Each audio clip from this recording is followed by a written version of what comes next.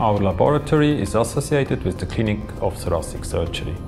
Our aim is to develop new treatment options for lung cancer. A major obstacle in the treatment of lung cancer is the development of chemotherapy resistance.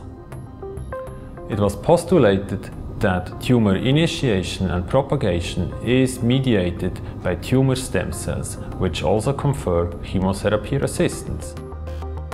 Our specific aim is to isolate and characterize cancer stem cells and subsequently develop therapies to attack these cells.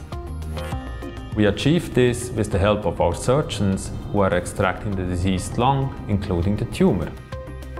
20 minutes later, this tissue arrives at our laboratory where we isolate tumor-initiating cells from the tumor and stem cells from the normal lung.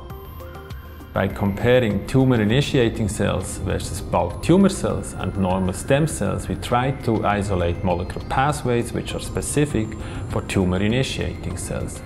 Subsequently, we try to target tumor-initiating cells by using drugs or molecules which are specific for pathways altered in tumor-initiating cells. We hope that our research will contribute to our long-term goal, which is to develop new treatment options for lung cancer.